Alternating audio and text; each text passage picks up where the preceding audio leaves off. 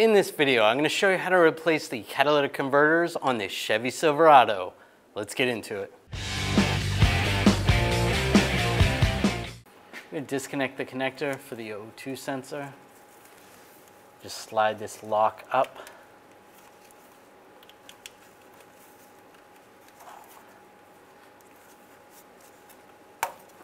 That will pull out, and then pull up on the tab, slide it out. This is the one on the driver's side. It's the inboard side of the frame. And disconnect the one that's attached to the transmission, or the bracket near the transmission. Just pull the lock out. Disconnect the connector, and then we need to take the connector off. There, we can use a trim tool or a screwdriver. And just slide it off. There we go. On the passenger side, you're going to have the connectors on the outside of the frame. Just disconnect that lock. And slide the connector off. And this last one.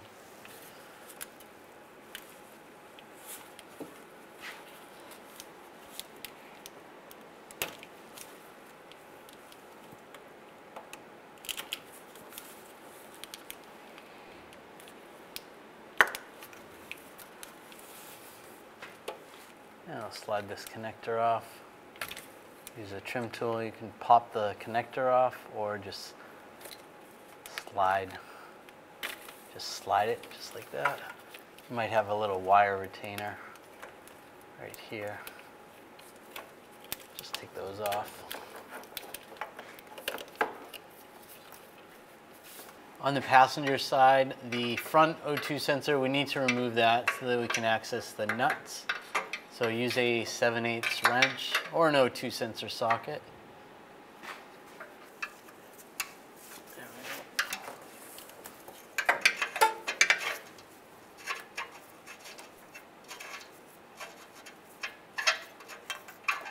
we go. And pull that out.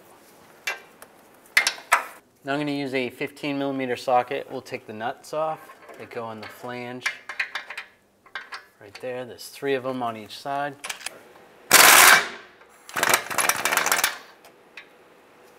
Those out.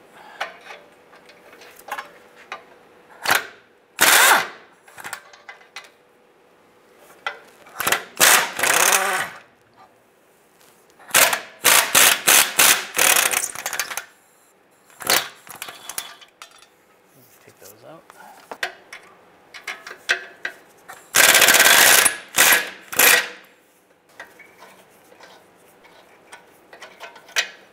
And the last one.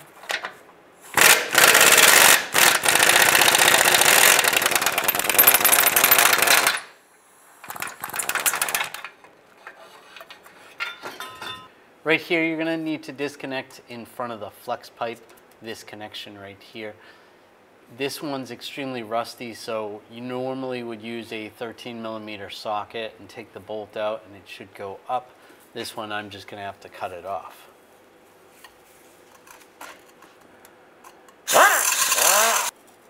Now it's separated right there. Slide this off.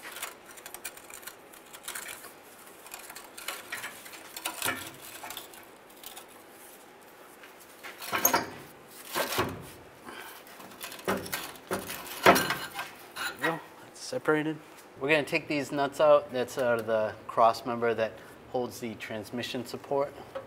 Use a 15mm socket.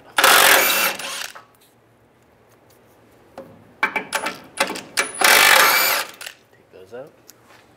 Now underneath the transmission, we're going to use a transmission jack and just support the transmission. You can see that the transmission is going up a little bit where the mount is, so that the weight is off of that mount.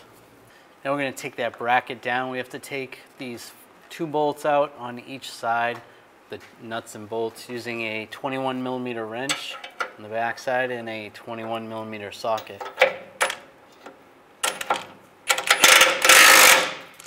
Take the nuts off first.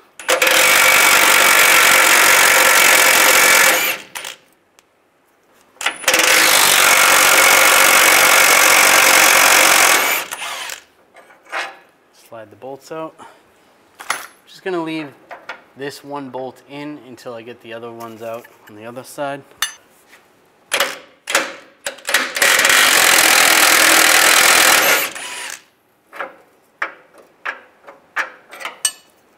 Just temporarily, I'm gonna use a pull jack under the exhaust just to move it out of the way so I can access that bolt.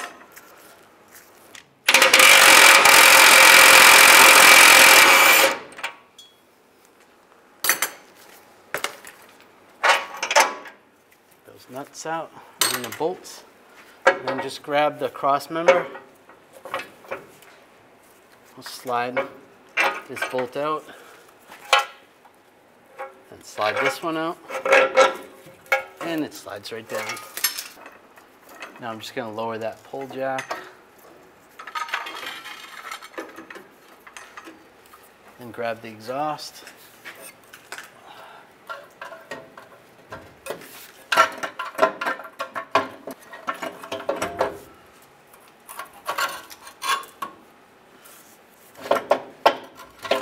Just slide it back.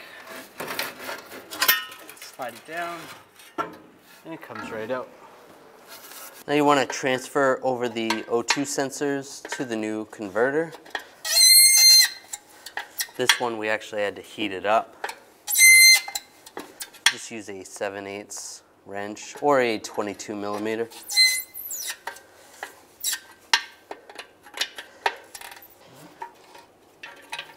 And take those out. Then you can do the same process for the rest. We're going to take this clamp off right here. You can just take a straight blade screwdriver.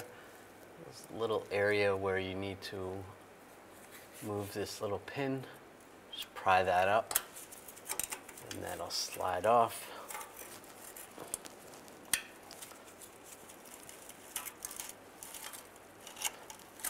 Might have to bend it a little bit. And it comes right out. The new one doesn't have that extra tab, so we don't have to worry about that. Just slide that over just like that. That's good. Now take the O2 sensors, transfer them over. Make sure you put the O2 sensors in the correct locations. There's 2 front ones and 2 rear ones. And put a little bit of anti-seize on the threads. Tighten these down. And with a O2 sensor socket, I'm going to torque this to 31 foot-pounds. Do the same for the other ones. Except for the front one that goes near the donut seal on the passenger side, you want to leave that one out until the converter is in the vehicle. Now to put these 2 pieces together, you're going to need to get a clamp. This is a 2.5-inch clamp. Just slide it in position.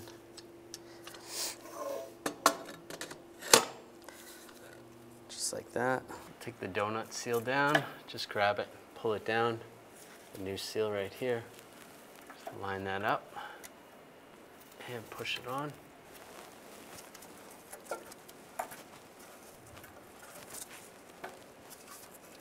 And you want to take the catalytic converters, line those up, slide that in place,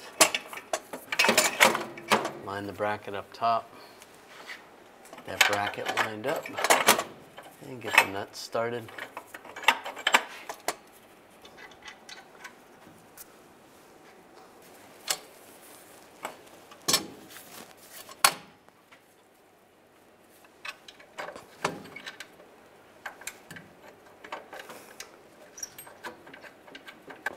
On this side, you want to put a new seal right here. And slide this up.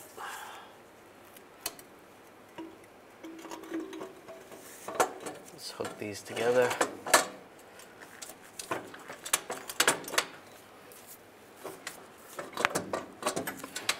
And put the nuts on.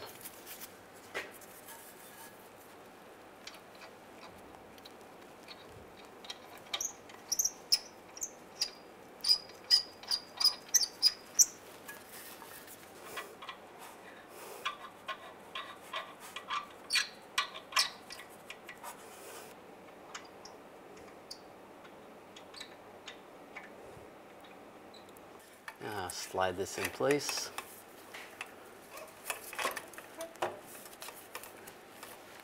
And then we'll tighten this down using a 13mm socket.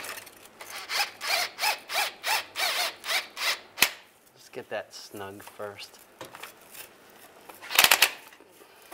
Once everything's in place, we'll tighten it down more. Then we're going to tighten up the nuts. Start on the driver's side, tighten this flange down first because this is the solid flange.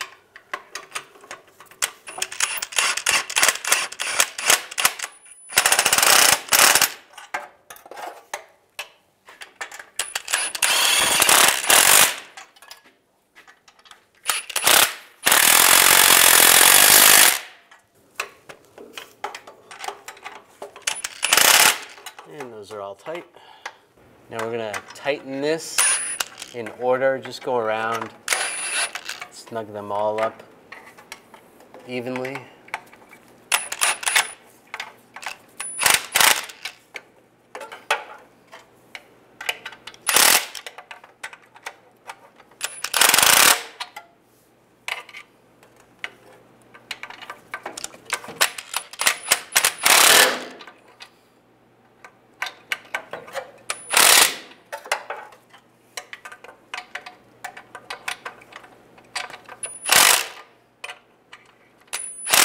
And those are all tight. Now we'll tighten up the clamp. Use a 14mm socket.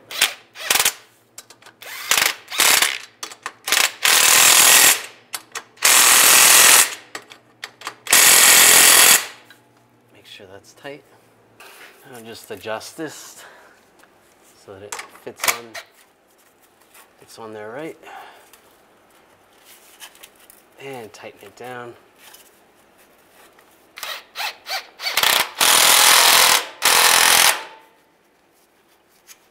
Good. I'm going to take the transmission mount, line this up, get those started.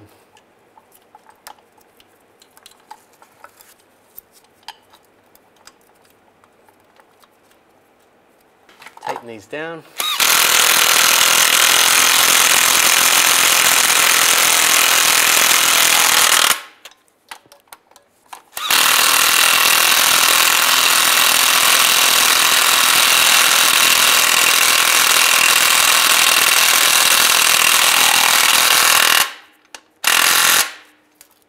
Tight. Now take the cross member, line this up.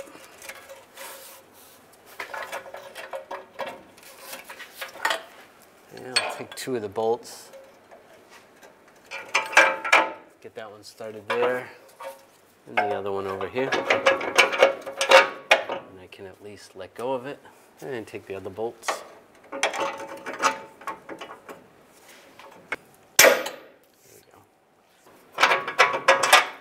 And get all the nuts started.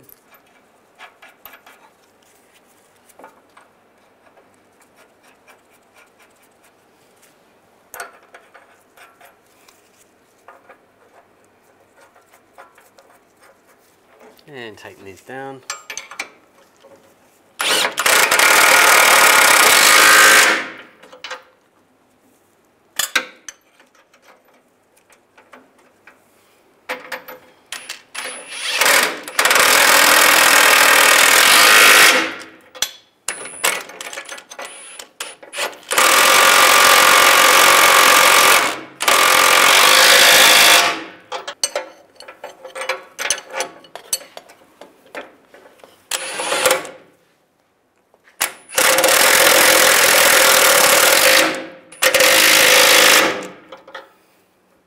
Now I'm going to lower the transmission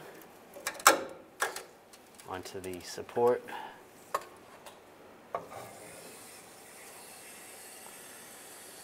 Now I take the 2 transmission mount nuts, put these back, get those started, and tighten them down.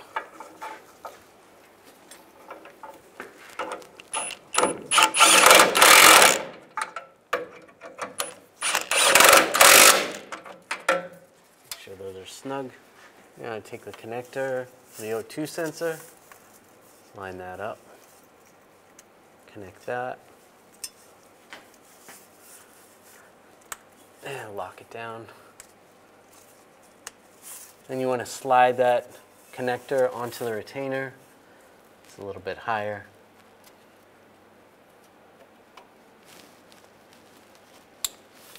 Lock that in place, and that should look like that. Then you would do the same with the other ones. When only the best will do, demand TRQ. The only company that lets you view before you do. TRQ is committed to offering the highest quality aftermarket auto parts that are engineered for peace of mind. Thanks for using and viewing with TRQ.